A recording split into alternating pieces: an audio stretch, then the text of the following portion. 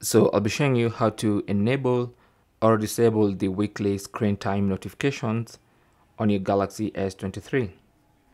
So go into settings. On the main settings page, go to Digital Wellbeing and Parental Controls. Tap on that. That opens your Digital Wellbeing page.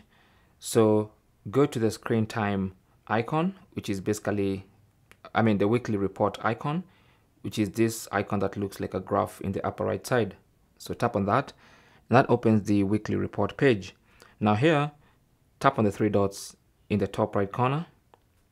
To enable these notifications, tap on Receive Notifications. And that way you're going to receive the weekly report notifications for your screen time. If you have them on and you want to disable, again on this page, tap on the three dots and then select Block Notifications. And that's basically how to enable or disable the weekly screen time report in form of notifications on your Galaxy S23. Thanks for watching. Leave your comments and questions down below, and good luck.